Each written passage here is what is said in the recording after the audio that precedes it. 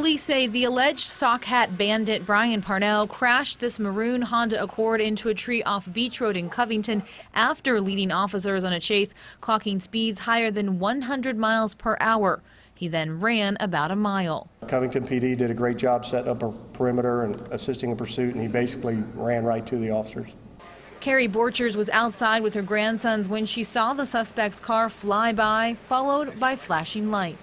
He was going so fast, and I mean, like, he wasn't even thinking about stopping. He was going so fast, out of control, and the cops were right on him. He hit the curb, you heard it all. It was real loud, and I seen the car just fly into the fence and over the embankment. Police say Parnell was questioned by FBI agents and admitted to 9 out of the 10 bank robberies in the greater Cincinnati area since May.